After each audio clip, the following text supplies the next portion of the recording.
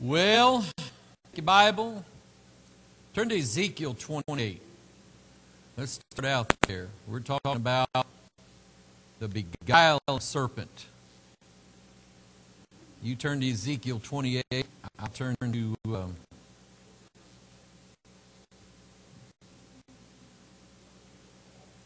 2 Corinthians. That's our source text.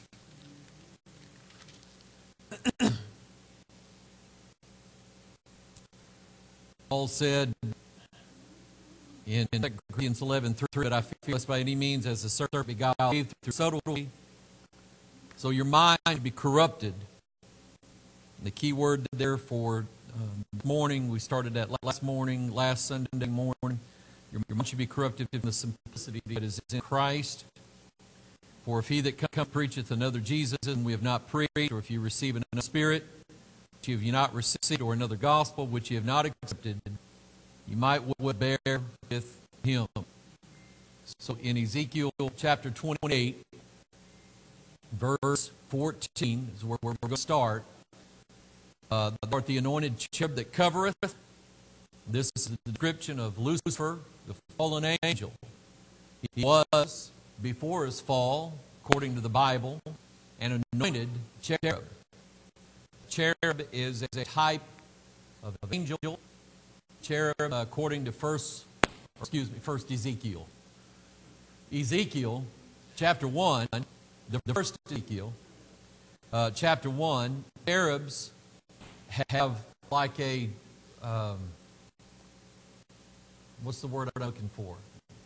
They seem to be a conglomeration of creatures. In Ezekiel 1, the cherubs that support the throne of God have faces. Oh man, I don't like that sound. Hang on a second. Hold on. Uno momento, por favor.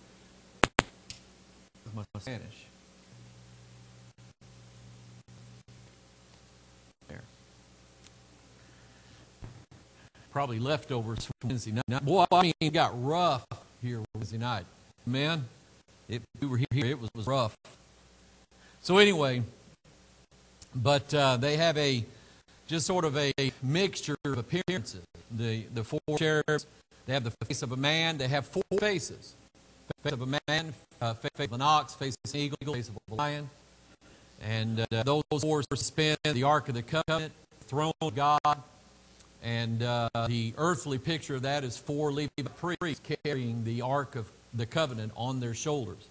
So it's the same picture that you get down on earth as what's in heaven. And we know that Lucifer, we know that he is a serpent. We know that he is referred to as a dragon.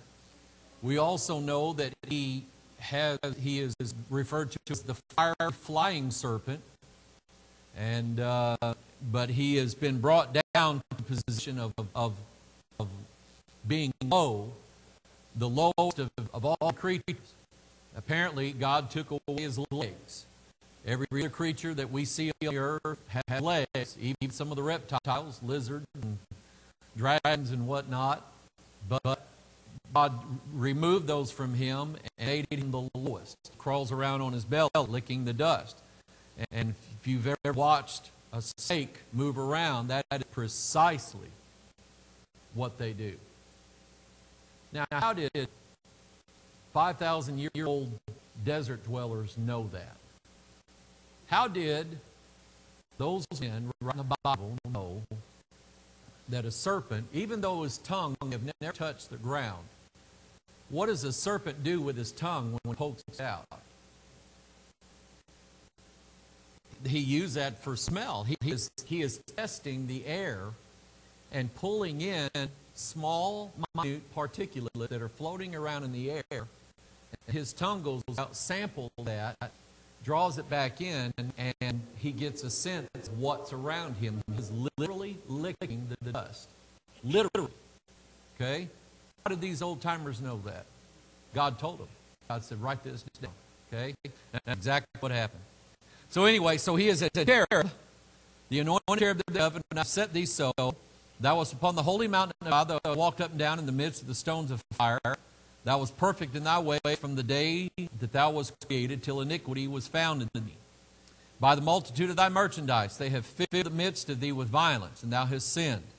Therefore I will cast thee out as profane out of the mountain of God. He lost his position because of pride. It can happen to anybody. Say amen. Okay? Lost his position. Cast him out profane, and I will destroy the covering cherub from the midst of the stone of fire. Thine heart is lifted up because of thy beauty. Thou hast corrupted, here it is right here.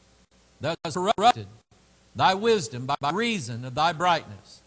I will cast thee to the ground. I will lay thee before kings, that they may behold thee.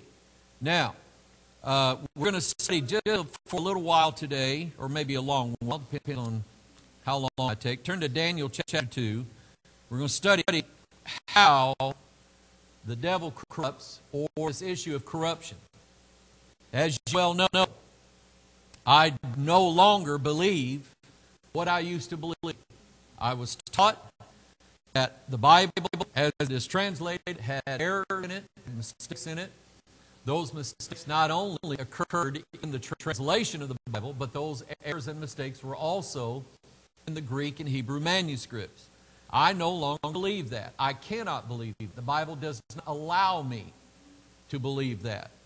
Okay? That's something that every Christian has to deal with at some point in life is, do you really believe what the Bible says? Do you believe it? Do you believe how it says it?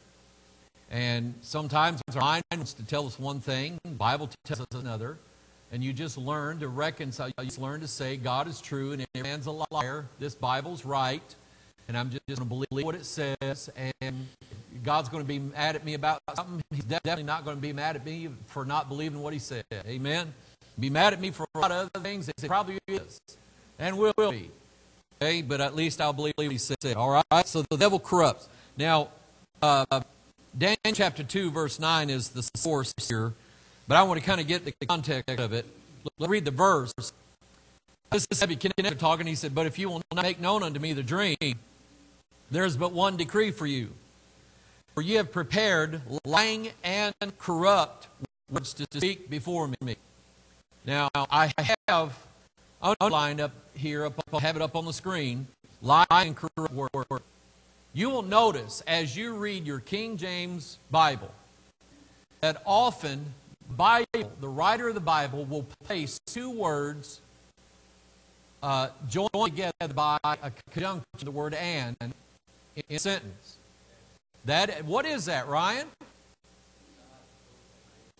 God's dictionary. God's defining the word for you. He's telling you in this context what it means. Okay? In this case, they prepared corrupt words, and those words were deliberately corrupted. They were there to lie. Now let's read the verse and I'll explain it to you. For you have prepared lying and corrupt words to speak before me till the time be changed. Therefore tell me the dream, and I don't know that ye can show me the interpretation thereof. Now, the context is that Nebuchadnezzar has taken, he's done what God wanted him to do, went into Jerusalem, and he took out all the Jews, all the Knights, and took them into captivity. He's got them as slaves, got them as servants. He got some of them working in his palace, the smartest ones. We know he has Daniel and Shadrach, Meshach, and Abednego. He has them there. And he goes to bed one night and he has a dream. And when he wakes, and the dream is very intense, and when he wakes up, he cannot remember the dream. How many of y'all have done that? I've written some of the most amazing music and not remembered. The moment I wake up, I'm going, that was beautiful. What was it? Have no idea. I can't remember a note of it, Sterling. Okay? You should have heard it. It was good. Okay? But anyway, those things escaped, and so the dream has escaped him. So he calls in, and I have that up on the screen. The Bible says magicians, sorcerers, astrologers, and Chaldeans. 1, 2, 3, 4. The Bible numbers these for a reason. It's telling you this number 4 relates always to 4 Gospels: Matthew, Mark, Luke, and John. So the context, the idea here is the devil will have a replacement of Matthew, Mark, Luke, and John. what's in Matthew, Mark, Luke, and John. The life of Jesus Christ, His sacrificial death, His atonement for sins, and His burial, and then His resurrection from the dead, giving life to all mankind, all right, to those who believe. That's what's in there. The devil will always have, and what we're studying is, he has a replacement gospel. In fact, he's got thousands of them. We passed a car yesterday. I want to give you a restaurant recommendation. Don't go. Okay. We went to I will just say, a brand new restaurant opening up last night in downtown Crystal City, Missouri, that I would not go to again. I will not go there again.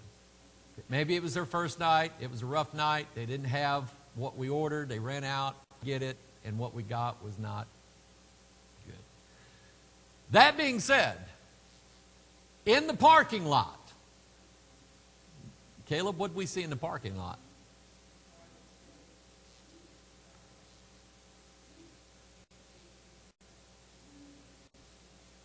Back glass, it had 666. Then it had Hail Satan. And on the bumper, it had in Satan I trust. And it had a pentagram drawn on the back, on the trunk cover. Have you run into this guy? Okay. Sitting right there where Bimler Chevrolet used to be. I just gave it away. But anyway. Okay. Yeah, sitting right there. I took a picture of it. And just going, whoever this is, he may even be doing this for a joke, but it's not funny. I wouldn't do it for a joke. Okay? He's got this on his car. It is obvious who he is. He has been deceived. That is just one of the deceptions. That's just one. There are thousands of them. Anything to draw him, his children, his circle of influence, anything to draw them away from the gospel of Jesus Christ. Okay? I mean, I can just almost tell you who this guy, I mean, I can almost tell you what music he listens to, what he reads, what he does. I mean, everything about this guy in this little profile of what he's blazoned on his vehicle. Okay? And you say you don't judge people? Are you kidding me? I'm not the smartest guy in the world when it comes to knowing what a tree is unless I see an orange on it. I know what the color orange is. Okay? And I know an orange tree when I see an orange on it. Their fruit ye shall know them. That's just one of the many, many corrupt gospels. So, Nebuchadnezzar draws these four groups of guys in because they are his chief advisors. The religious men, listen to me now, the religious men always counsel the political men. Always. Okay?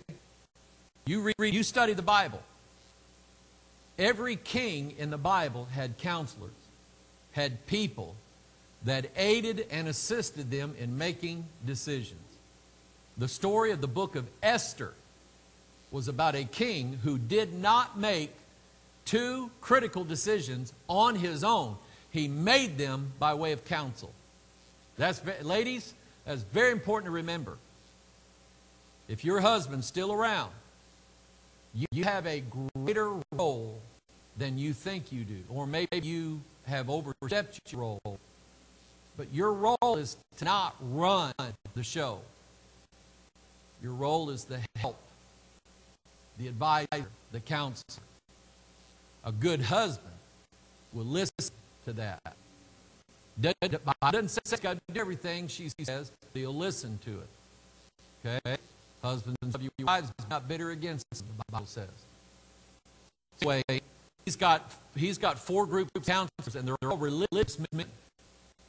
And he's had that dream, and he is counting on them. They're astrologers, sorcerers, magicians, stuff they do to try to draw down from the spirits, the gods, what this dream was. Because he knew it had spiritual context. He knew it did.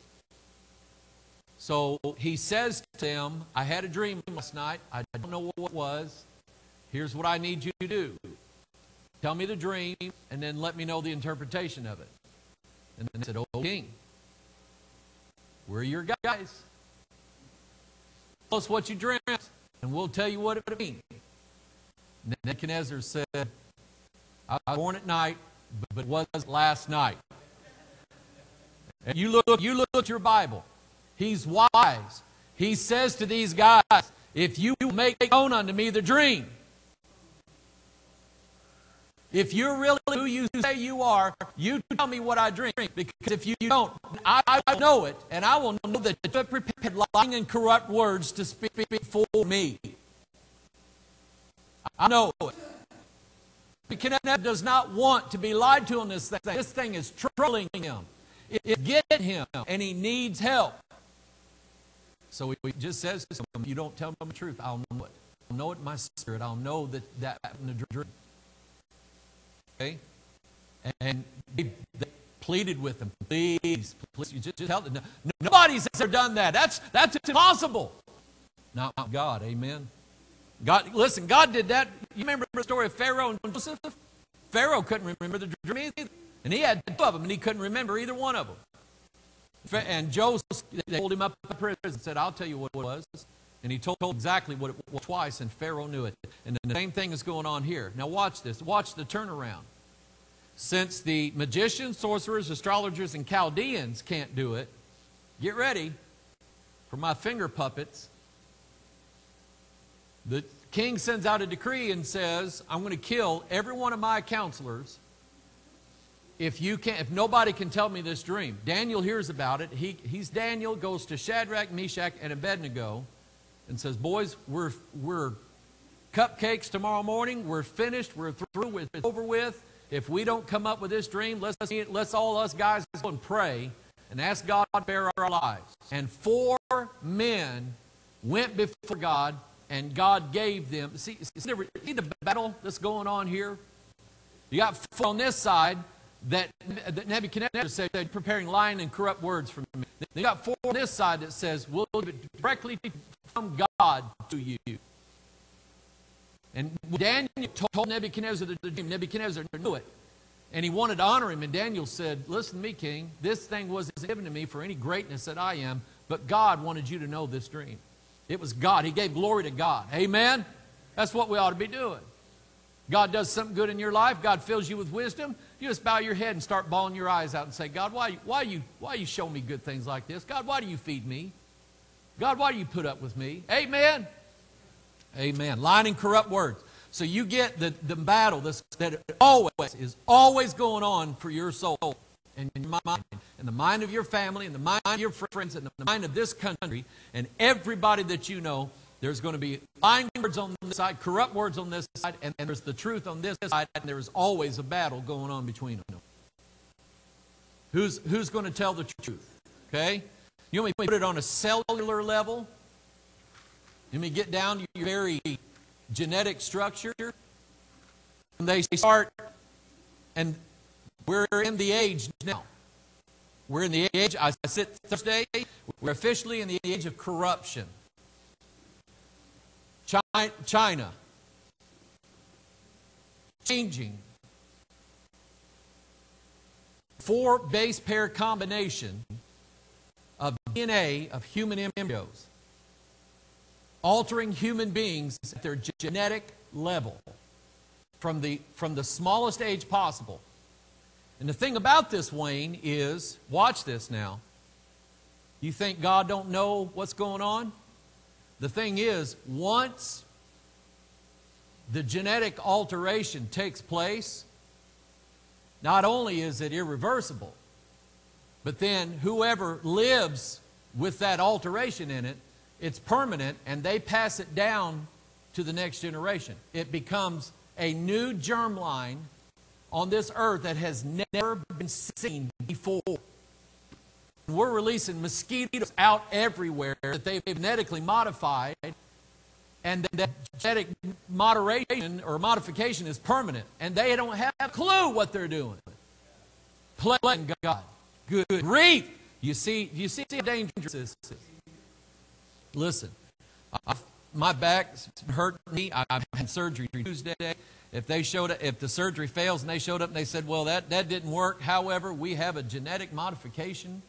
Boy, have we got a mod for you, buddy. You can eat it. I ain't having it. Turn to Malachi. Look at that.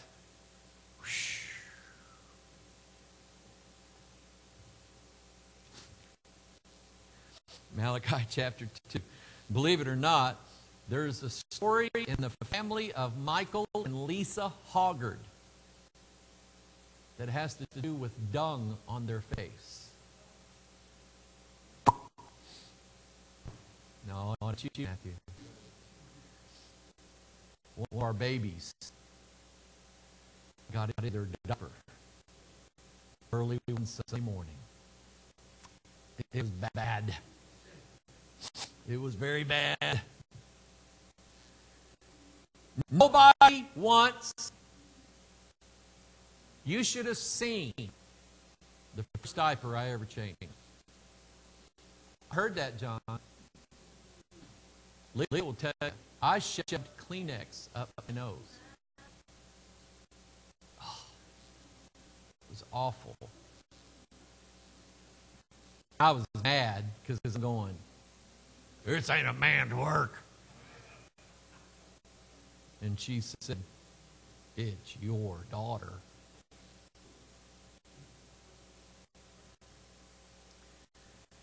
Malachi chapter 2, verse 3, behold, I will corrupt your seed. Now ponder that for a minute. God's angry at Israel. God spent a lot of time being angry at Israel. God now spends a lot of time being angry at churches. God says, I will corrupt your seed. Think about it. Number one, genetically modified food. Genetically modified food is a corruption of seed unknown to planet Earth. We don't know what it does yet. We don't know what ramifications, 10 years, 20 years, 100 years down the road, that these scientists are doing. We don't get it. We don't know it. Number two, corrupt Bibles. The seed, or Matthew 13, Luke chapter 4, the seed is the Word of God. God said, does it now make sense, Todd, why there are so many churches with only Bibles in them? They turned a long time ago away from the Word, and God then corrupted their seed, Wayne. God did that. God allowed the corruption to creep in. God allowed Satan to slip in and corrupt that seed so that you do not have three that bear record, have the Father, the Lord, and the Holy Ghost, and these three are one. You do not have the Son of God in the fourth, the fiery river. You don't have the Son of God there. You have a Son of the gods in there, but you do not have the Son of God. The Kenyan recognized this. When I showed it to in their Bible, wept over this. They were mad or angry. I'm just glad they were not angry at me. I was like 5,000 miles from home or more. Okay? But they were angry that the corrupter had corrupted the seed of the Word of God. And when I showed it to them, they wept. I couldn't believe what I was seeing in this room of people who love the Lord and love the Word of God, the pastors who were eager to hear the truth of the Word of God. And when they saw it, it made sense to them, and they said, somebody's corrupted our Bibles. We're not going to use this anymore. We're going to use King James here. Because they all spoke English. They just didn't speak my English. Arkansas, Missouri, redneck brand of English. They didn't speak it.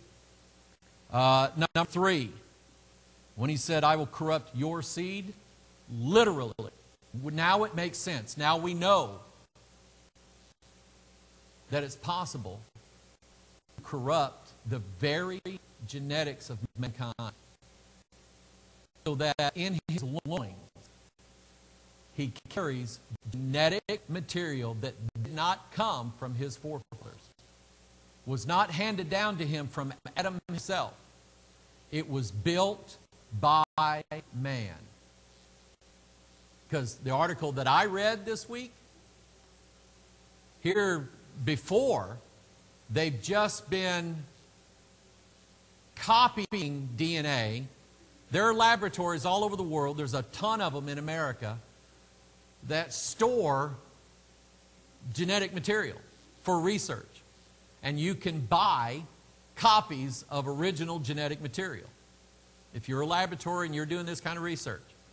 So what they wanted to do was, instead of, and it makes sense, it's like the Southern Baptists, they have to pay royalties to Zondervan Publishing every time they use the NIV Bible in their Sunday school literature. So they decided to save a ton of money, write their own translation of the Bible, the whole Christian Standard. That way, when they published verses, it was their own Bible. They didn't owe any money to anybody. People had to pay money to use the whole Standard Bible. So the same thing. The scientists then took the DNA from yeast. And there's like 1,000 different breeds of yeast. They picked one, and they decided, rather than just copying it, we're going to build it by hand. And they succeeded in doing it. And it worked. It lived. That's dangerous. That's like God. That's the power of a God to take things and put it together and make it live. With the exception, of course, God said, excuse me, I'm the one who invented the four base pairs, adenine, guanine, cytosine, thymine. So they didn't really create it. They just did it on their own. But they were able, with their own hand, their own manipulation, to put the proper strings of code together to make a living creature. So now, what stops scientists? Instead of knowing how yeast is made and knowing how to put it together by hand, what stops them from making a brand new creature? Who said that? I've seen monster movies. I just watched one this weekend called Life. It's a new movie that came out where they supposedly found life on Mars, and it's like this monster, and it fell to the earth. It's going to take over the earth. I'm going, I didn't want it to end that way. Okay? And and it's they can create. Watch this. I want you to listen to the words I'm using.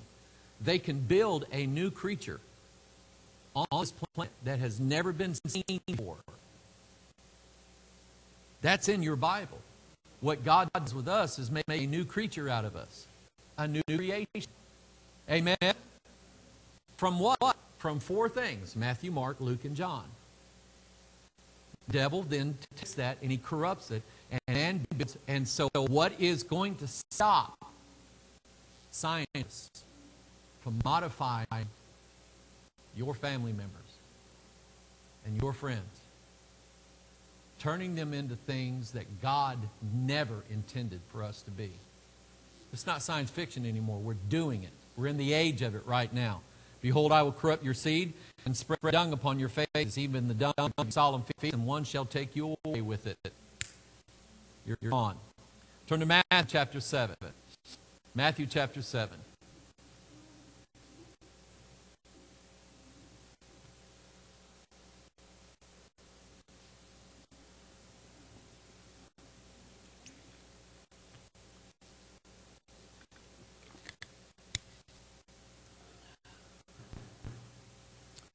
Verse 16, Jesus said, you shall know them by their roots. Amen? So if I see a car that's laced with 666, Hail Satan, in Satan I trust, pentagrams everywhere, I know he's not an independent Baptist. or a King James Bible reader. Amen. They don't want you to judge. Now don't judge me, but this is who I am. Then you shall know by their fruits.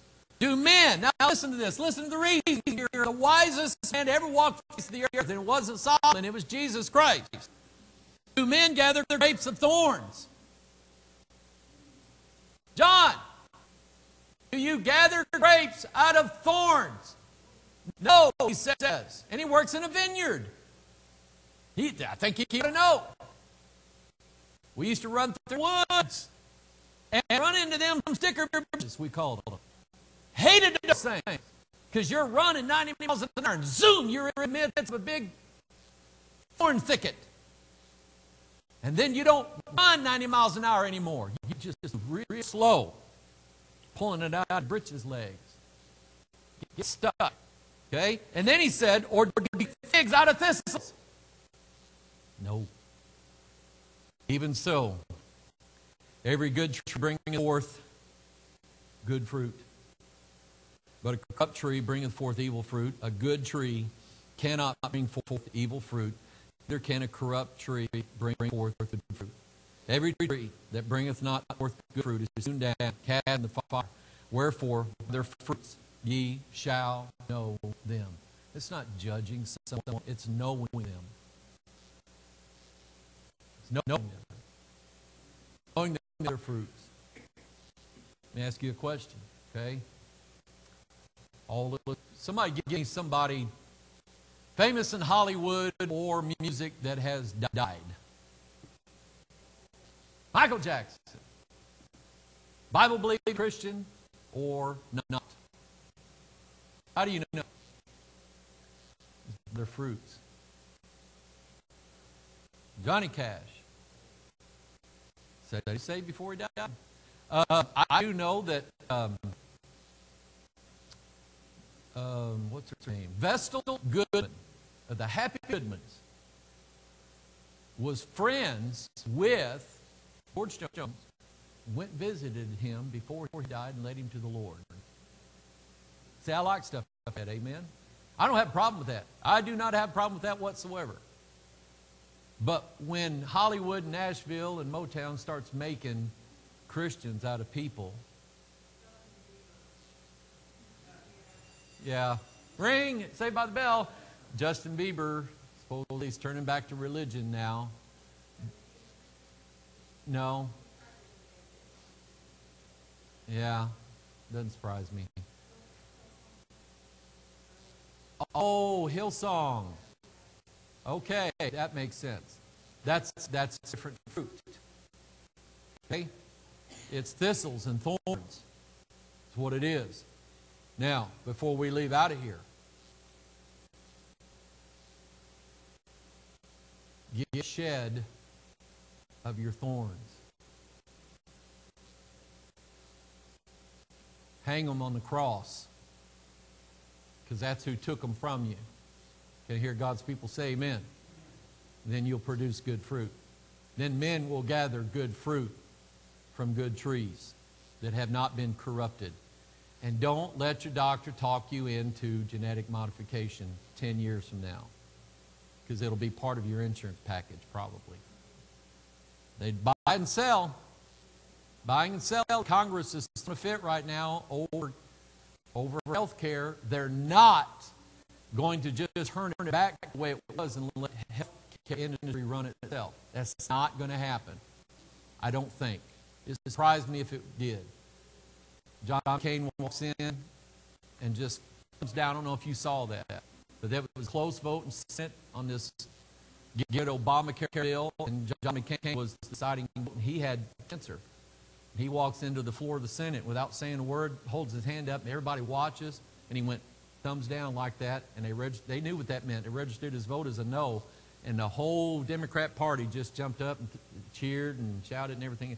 Anyway, I better quit, but the idea is controlling health care from the top down, and at some point, I'm telling you, it'll require genetic modification for you to keep getting benefits.